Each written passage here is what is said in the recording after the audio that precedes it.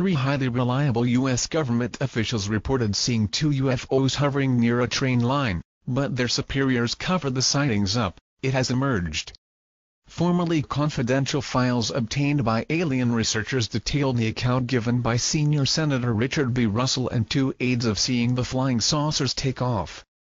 At the time, Senator Russell was on a Soviet-era train during a fact-finding mission to Russia, nearly 60 years ago.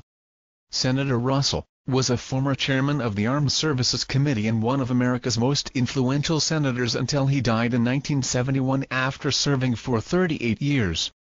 Documents obtained by the Fund for UFO Research (FUFOR) said Senator Russell was traveling with his 2 aides in the Transcaucasus region on October 4, 1955 at about 7 p.m., when the incident occurred. He is said to have looked out of the window and spotted 2 disc-shaped UFOs taking off from a spot near the railway tracks. According to reports, the documents state how Senator Russell hurriedly called over Aide Lieutenant Colonel Hathaway and Interpreter Reuben Efron to the window, with them both seeing the 2 crafts